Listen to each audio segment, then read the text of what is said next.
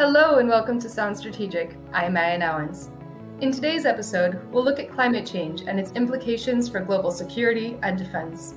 There's been a lot of movement on recognizing and addressing the security threat of climate change in the past several months, from high-level strategic policy attention at NATO and the G7 to ministries of defense in the UK, US, New Zealand, and elsewhere, working to operationalize how defense can manage risks and focus on prevention. This is an indication of how climate change is increasingly regarded as a vital national security interest, and indeed an increasingly important area of consideration for defense establishments. There's a growing consensus that climate change not only means more extreme weather, disasters, and humanitarian crises, but that it will impact the whole span of the strategic environment, from accelerating drivers of conflict in some situations to the transition away from fossil fuels affecting the geopolitics around energy security, and these rapid changes to the physical environment impacting geostrategic competition more broadly. Today's discussion will take stock of where climate change features in national and multinational security concerns and some of the main issues and priorities ahead.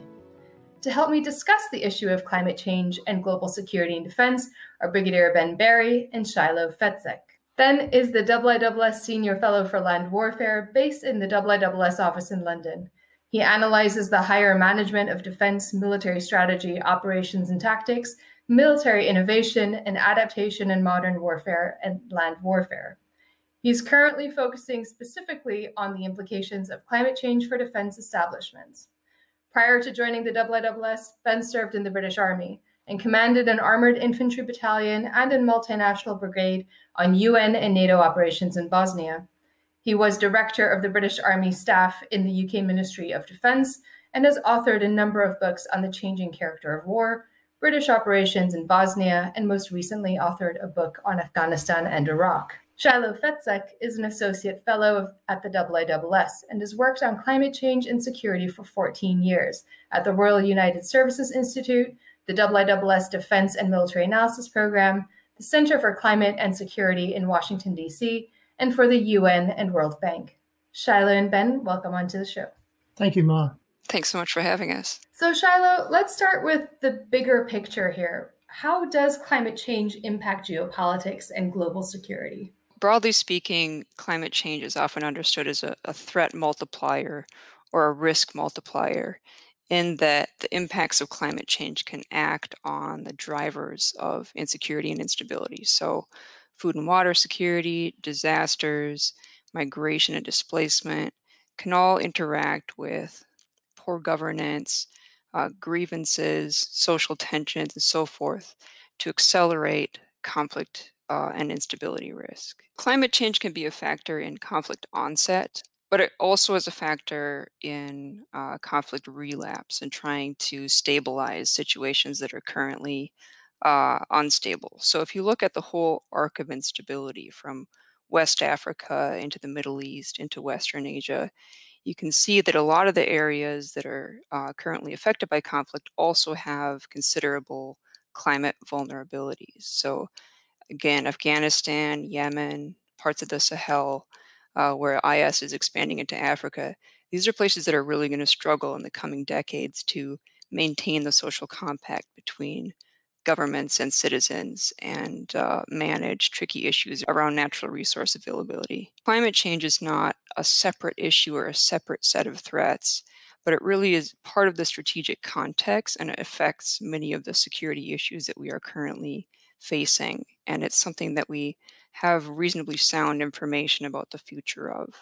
So that multiplier framing is quite handy as a threat multiplier or risk multiplier, because there are as well a number of kind of feedback dynamics in the system, in that once a situation is unstable, it becomes quite difficult to implement climate adaptation measures.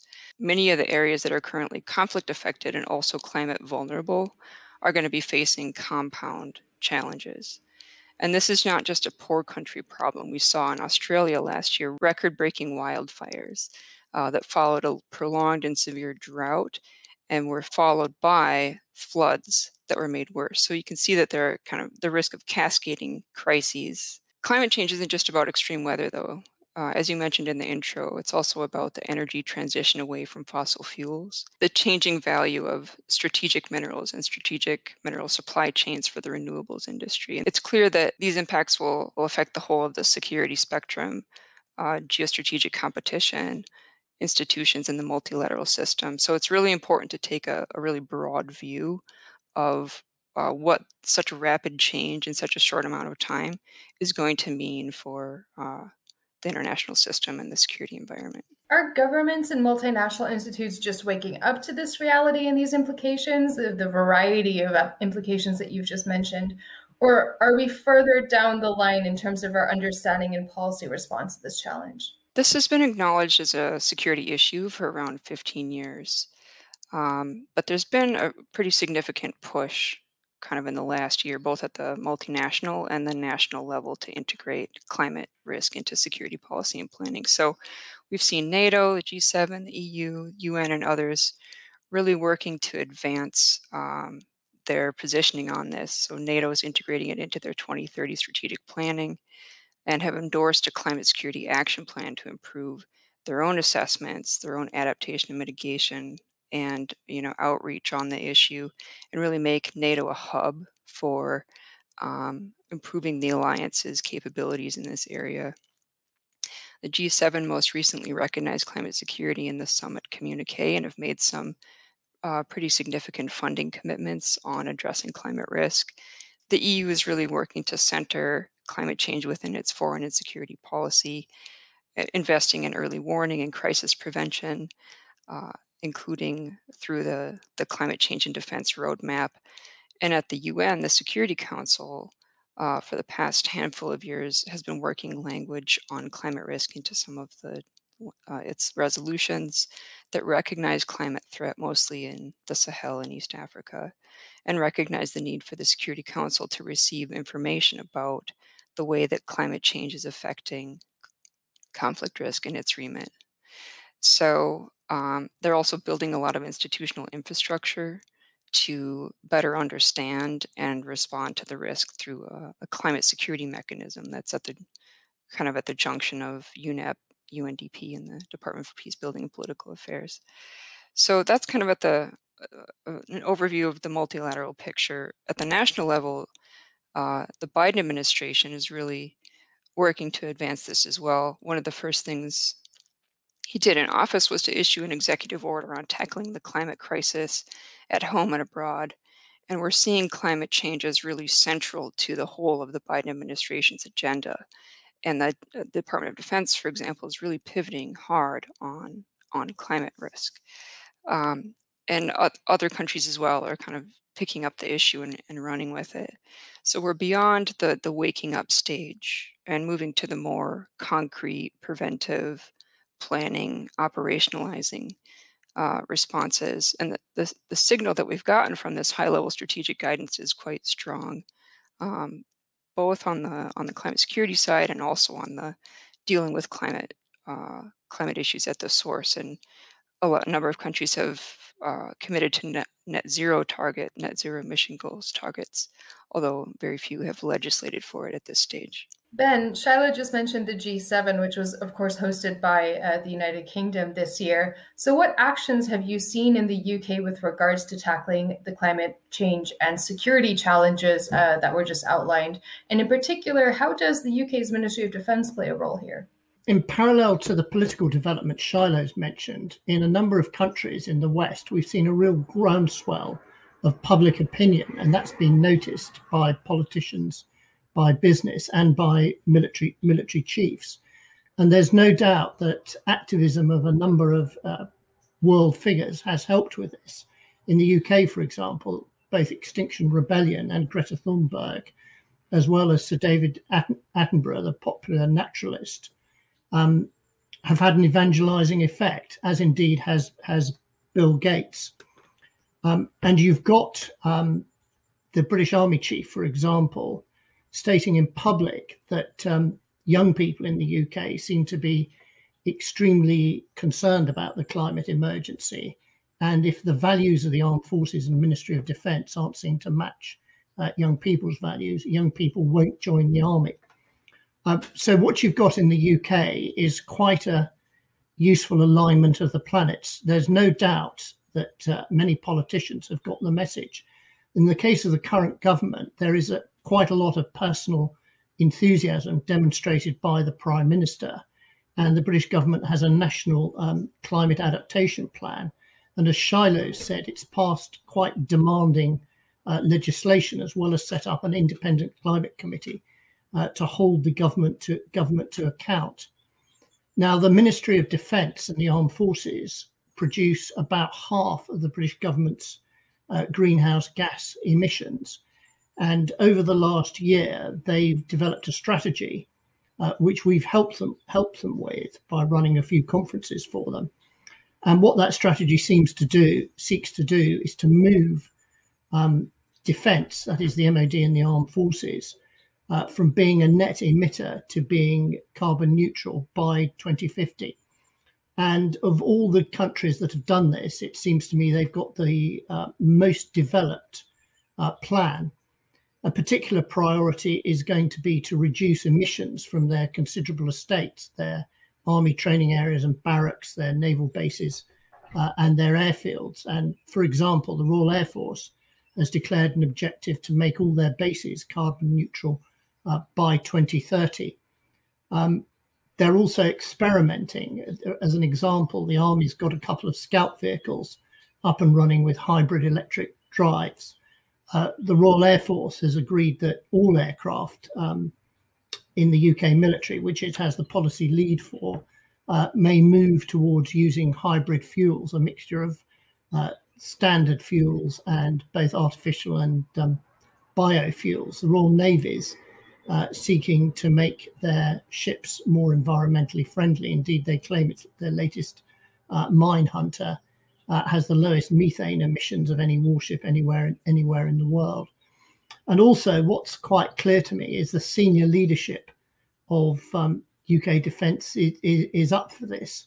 They've appointed an independent executive director to their board for climate change and sustainability. And there's a whole network of senior officers in the central staff, in the logistics, in their infrastructure organisation, and indeed in the three services that are all busy doing this. And it's doing this in terms of trying out ideas, experimenting, and also energising interest and excitement, which is the key to getting progress. It's surprising, I think, perhaps for some of our audience to hear that departments of defence are increasingly active in the space of climate change. Ben, could you maybe talk us through, aside from that very important point you made of the necessity for armed forces to reflect society, could you maybe talk us through some other reasons for why climate change is important for defence to consider? One reason is because they need to make themselves more secure and resilient themselves. There are plenty of airfields and naval bases that are threatened by rising sea levels. And for example, the US Navy has done good work with a community next to one of their naval bases that's on the East Coast that's greatly threatened by this. The other thing I think is they've learned hard lessons about the cost and risk of hydrocarbon fuel dependent logistics from Iraq and Afghanistan. Broadly speaking, Iraq and Afghanistan were characterized by huge US logistic convoys that stretched for miles, taking supplies to the bases. Most of what's on those convoys, more than half of it, was fuel. It was for the large numbers of helicopters. It was for aircraft. It was for the huge numbers of generators, computers, air conditioning, and surveillance equipment. Now, the statistics clearly shows that on a quarter of all those convoys, a US serviceman was killed or very seriously injured. So if you can reduce the amount of stuff you're moving around, you reduce the threats, and you also make yourself more logistically independent. And I'd give credit particularly to the US Marines, who in the later stages of the war in Afghanistan did a lot of work about making their forward operating bases more self-sufficient, including arrays of solar panels and wind turbines, and also making more use of unmanned helicopters, which, because they don't carry a crew, are more fuel efficient. I think there is a real appetite in the US Marine Corps and the three British services to not only do better for the environment and for suppressing climate change, but also to make themselves more self-sustainable and resilient. I would add the Navy to that list as well. All the services, but I think that there's a particular interest on the U.S. side from the Navy, given not least because of the way that installations are situated on the coast and vulnerable to sea level rise, storms, and so forth. But it's good to have the Marine Corps on board with this too, and they're really doing a lot to advance the energy transition within the military. I think there's a related factor as well, which relates to the way business is also repositioning itself to shift the ecology of what they sell to reflect net zero. So, for example, if motor vehicles in Europe, we move from petrol and diesel being the primary fuel to electricity or, say, hydrogen, there'll come a point at which old-fashioned conventional diesel-powered armoured vehicles won't be easily and cheaply sustained by industry. And that armed forces see this and they're desperate not to be left behind, in part because if they become, say, the sole user of old-fashioned diesel in Europe, it'll be much more expensive than it is at the moment. Fascinating. Let me ask you both, if there have been previous waves of interest in both the US and the UK, what's different this time with regards to policies and actions being taken? Yeah, there certainly have been various waves over the years, also in Australia and elsewhere. I think a lot of it comes down to the political winds changing over time. I think the kind of initial push on the UK side, led by Margaret Beckett and David Miliband when they were foreign ministers who had been environment ministers previously, which is a useful phenomena to see also with Jens Stoltenberg, current Secretary General of NATO, having been the UN Special Envoy for Climate Change. They were, on the UK side, really pushing this issue ahead of the Copenhagen Climate Conference in 2009.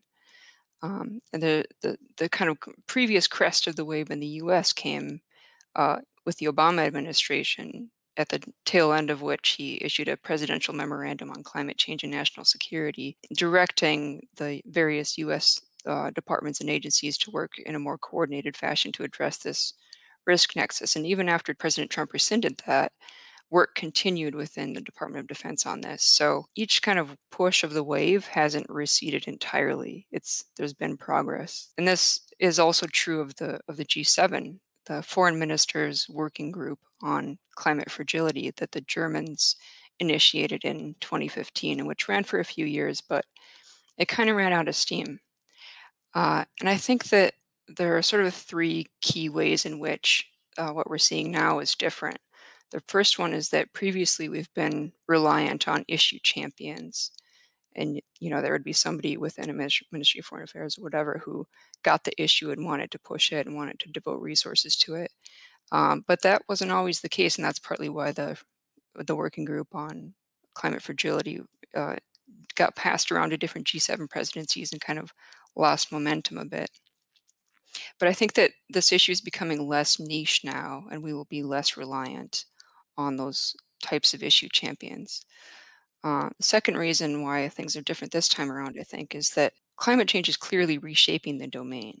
It's happening before our eyes. Degree of the extremes that we're seeing, even for a country like Australia, which has, where climate change is a highly controversial policy issue, you can really look out your window and kind of see what the danger is, not just other people over there, but here at home as well. Lastly, I think one reason why this recent push will be more durable is that we're in the process of being shaken by a non-traditional security issue right now that came from nature. We clearly need to be better prepared and more proactive about dealing with what we can see coming down the pike. I'd echo all Shiloh's points. I think I mentioned already that climate change has become an issue about which there's a considerable amount of public awareness in the UK, particularly in the younger generation. I'd also offer as a parallel New Zealand. New Zealand has done a lot of good work on this. There's a couple of interesting papers on their MOD's websites. And they're particularly struck not just by the environmental factor, which is important to New Zealand's tourist industry when it gets going again, but also the security implications in the Southwest Pacific area, an area that, if you like, is New Zealand's near abroad from security terms.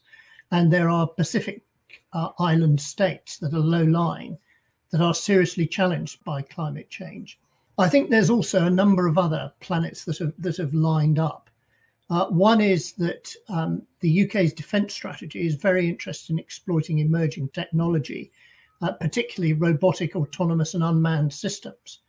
And the Royal Air Force is openly talking about, say, 4 manned future fighters, easily being accompanied by a dozen or so what they call loyal wingmen, fighter drones working in concert. Well, that quite clearly is going to consume less fuel than a dozen or so manned aircraft. The same with taking people out of ships and submarines, and indeed having less people in armoured vehicles, which creates new technical and tactical opportunities, but reduces emissions. There's also been a quiet revolution in simulation. We see it with massively multiplayer online role-playing games. The military equivalents of those have also revolutionized military training. So there's the potential to move a great deal of training that used to happen in the real world and burn lots of hydrocarbons into virtual reality to improve the quality of such real training that goes on. I also think that the pandemic has changed people's attitudes, not just to the power of a non-state global disruptive threat, but also there's a popular sentiment amongst business, amongst people, amongst trade unions in the UK, that the UK must build back better. And part of building back better is building back greener. And what we've also got is industry, both defence industry and industry that sits on the boundary between defence and civilian sector, that's got the message and wants to sell greener technologies. An example of this is airliners, where Airbus, who's one of the major global manufacturers, unveiled a strategy just before the pandemic to actually develop 3 prototype much greener airliners. And that, for example, is directly relevant to air transports and also multi-engine aircraft like maritime patrol aircraft. The planets have aligned now, from my point of view, in a way they weren't necessarily aligned 15 years ago. Are current policies enough? It sounds like we're on the right track. Or should we assume that more can be done? I'm going to assume that the latter is the case, but if so, what specifically would you point to? There are difficult issues with this. Lots of people, for example, in UK and New Zealand and European countries, would welcome the armed forces making a contribution to net zero, but they don't want to reduce the fighting capability.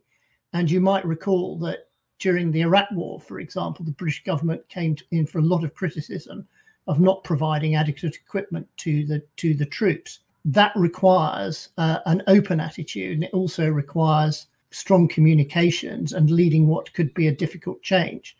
But I think the problem can be overcome. For example, although it's going to be difficult to green a 70-ton heavy tank burning a lot of diesel, you could achieve similar effects from lighter armoured vehicles that had electric propulsion.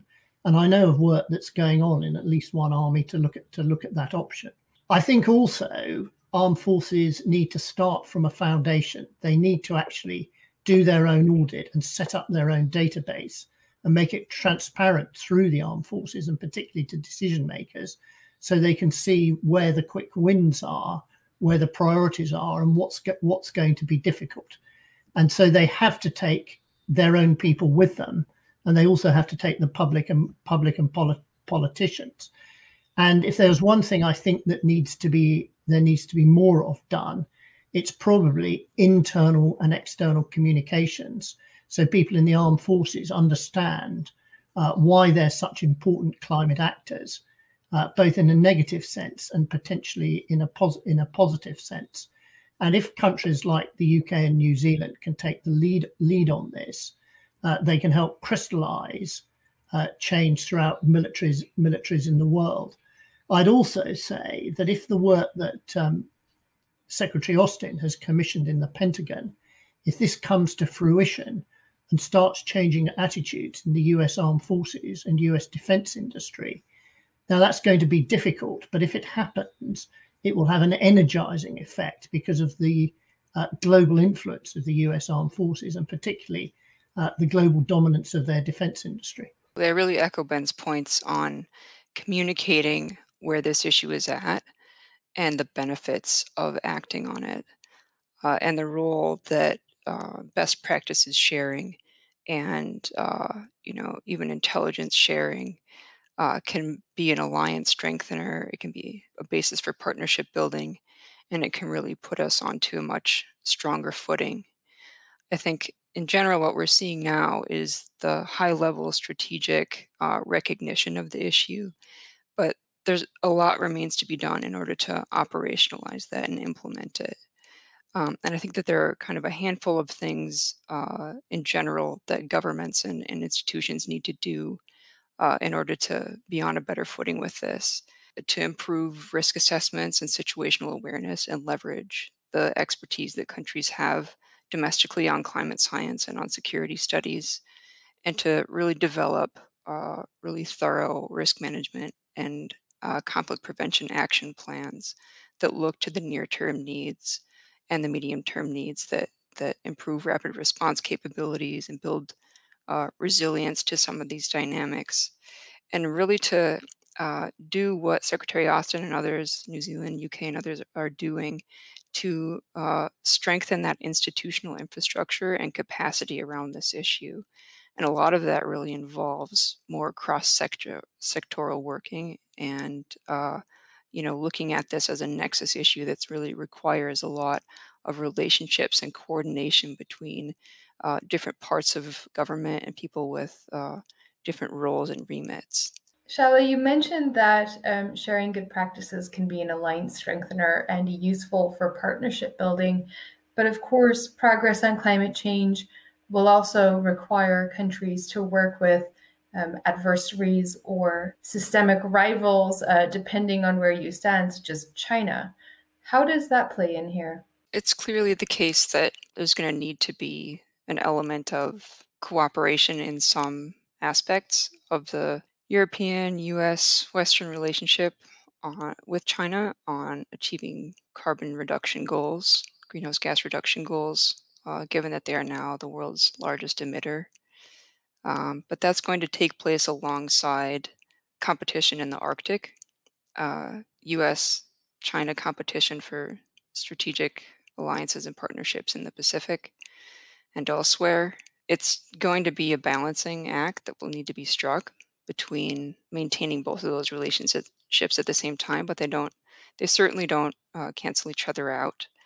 And I think it's just important to take a broad view on long-term mutual interests, work to those where you can, and understand how the changes that climate change will bring are going to influence geostrategic competition. And China is well aware of this and has been, perhaps behind closed doors, looking at their vulnerabilities and how these changes play into their strategic interests going forward. Their strategic competitors really need to have the same level of analysis around how these changes will affect the strategic environment. If I were to ask both of you what you each think are the main challenges that you foresee moving forward to achieve greater progress on this topic, what would they be? I think that maintaining momentum on this issue, maintaining the political will to address it by committing the level of resources that are needed in order to have a preventive stance is probably the biggest risk. There's a clear argument for the benefits of that in that it's a lot cheaper to avoid a conflict than it is to deal with its aftermath. But I also think that that argument may not resonate as it should necessarily, and I'm very concerned actually about how this issue intersects with some of the divisions within society and the eroding consensus on a common good that we are seeing develop. And I'm quite concerned about how this issue might be interpreted or what kind of narratives might emerge around it. As climate impacts really start to bite, it might be harder to make the argument that it's worth investing in prevention and climate resilience overseas when the level of domestic emergency and need is also going to grow considerably. And I think that there will also be some, again, kind of disagreements around this reflected around, for example, whose security is being best protected. What do we mean by climate security? And I think that this could put some strains that are already kind of emerging and visible within the multilateral system, could put additional stress on those at a time when that system is needed in order to respond to this. So I really emphasize what Ben said about the need to communicate about this well. I agree with Shiloh 100%, and I won't repeat anything she says. There is a great danger if global warming accelerates, and we've had a nasty foretaste of that in the Northwest US and Vancouver recently.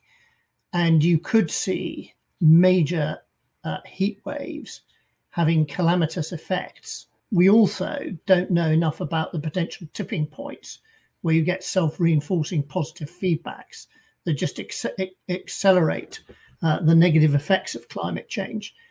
If that happens, it'll be very diverting. For example, there'll be increasing use of European militaries within Europe to deal with the climate emergencies, and they'll have less spare capacity to help with humanitarian and disaster relief operations responding to climate emergencies overseas.